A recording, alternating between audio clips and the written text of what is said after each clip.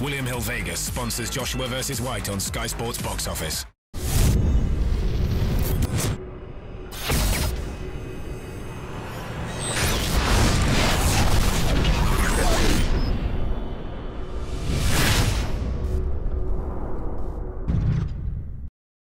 This is James Holder, 5 TV in association with Matthew Simmer. I've been maybe on gym in Brixton today for open work and Dillian Whyte. How are you? What did he do wrong? Can you explain to me the change, the transition? Why did you change it? Man, it's the name I had from when I was a kid, and those always a naughty kid, got in trouble. It's the name I had from when I was a kid, so I'm a man now, I'm not a little boy anymore, so I just changed the name. But I should have changed my name to the Smiling Assassin.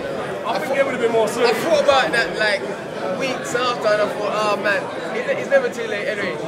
You know, I might change it Saturday. I might change it to Smiling Assassin. We'll see.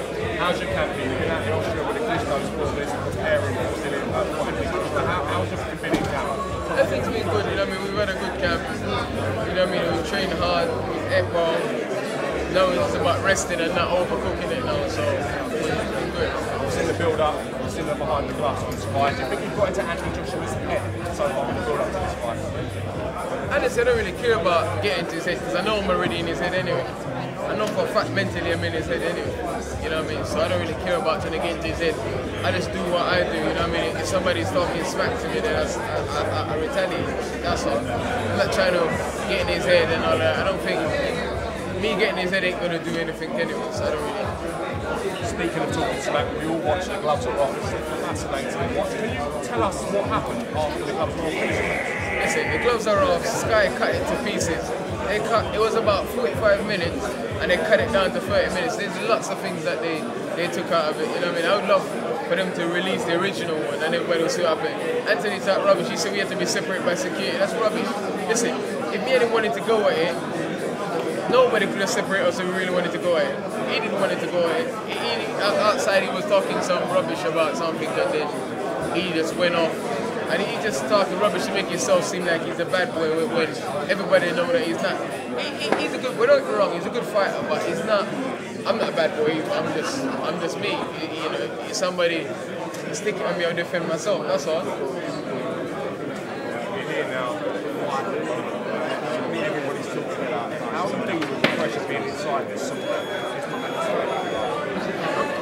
cool. I'm relaxed. I'm relaxed. And I mean, you know, it's a big fight for me and it's a big fight for him. So he's got more pressure than what I do. The only pressure I got really is what I got myself. So I'm even. People say if you take him past 4 rounds, it's a victory for yourself. Do you think that's slightly offensive here? Nah, listen. That's people whose mindset's down here. Mine's is up here.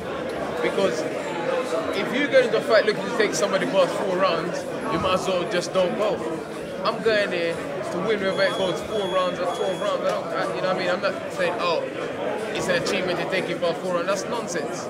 It's nonsense, you know what I mean? You look in great shape. He's obviously got that fantastic muscular build. Do you think with the way he's built, if he goes past 4 rounds, he'll struggle with boxing to keep that level of competition on? We'll see, man, because there's all kind of stories out there that he's been naughty with stuff. So we'll see, you know what I mean? He's a very lean guy.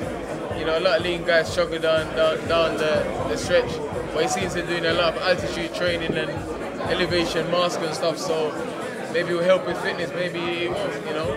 But I've got a feeling fitness won't be an issue in this fight because one of us is going to get knocked out. You've got the win over him in the amateurs, I don't think it's that amateurs. Does that give you a confidence that you beat him once before already if you hold that win over him? Where I beat him, my confidence comes from me. I'm believing in myself, I believe in my ability and what I can do.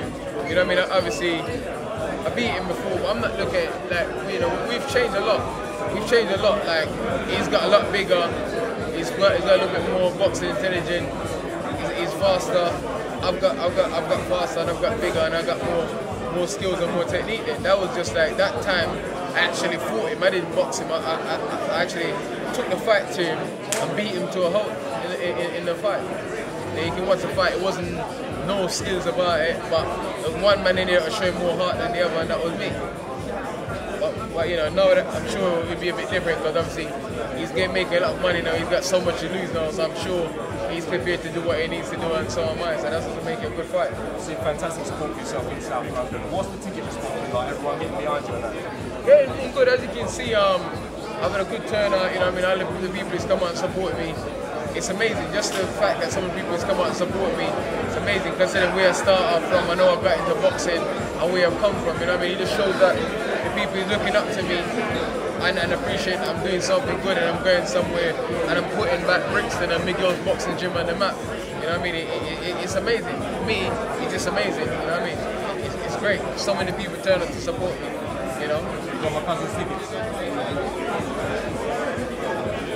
What is it on? It ain't on, bro. It ain't on. I think my mum's got them. She's over there somewhere.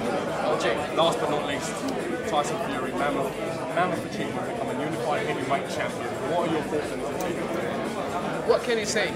You know what I mean? Tyson Fury's done great. You know, a lot of people write him off. Similar to what I'm facing. A lot of people write him off. A lot of people say he won't go a couple of rounds. A lot of people say he'll get knocked out, he'll get annihilated. But Tyson showed up in good condition, extreme confidence. The main thing for me in the fight, he showed extreme confidence and guts. You know, it's the biggest fight of his life. He was dropping his hands, he was starting Vladimir. You know, I mean, and he done well. He wanted it more on the night. He was hungry, and he showed that. That just goes to show that in boxing, nobody can ever say this man's gonna win and that man's gonna lose. Because if you got 100 people in the room and ask them who will win, Vladimir or Tyson Fury, everybody will say Vladimir. 90% will say Vladimir. But you know, Tyson went out, he proved everybody wrong. I'm sure Vladimir's a bit disappointed in himself. He didn't perform the way he could have performed and the way he should have performed. But who knows? You know, sometimes in life you got issues in or outside the ring and they can affect your performance of the day. And maybe Vladimir's been a champion for so long, he just didn't want the pressure anymore. You know, to me, he just seemed like he was a little bit gun shy. He didn't want to get off. And Tyson just showed extreme confidence and took it to the bell. When Tyson ran straight to the center of the ring and started wailing away. So, you know what I mean? Well done to him and congratulations. You know what I mean? And he's done a great thing for British boxing. He brought 3 or 4 belts home in one night. Yeah, you know what I mean? How many men from our country can say they did that? Not a lot. So, well done to him. Wish you the best of luck Saturday. Everyone's excited about this fight. Thank you. Don't worry, man. This is Dillian Whyte, sign up for AFL TV. I beat you to your line. Kill me again. Dillian, thank you for your time. No worries, bro. William Hill Vegas sponsors Joshua vs. White on Sky Sports Box Office.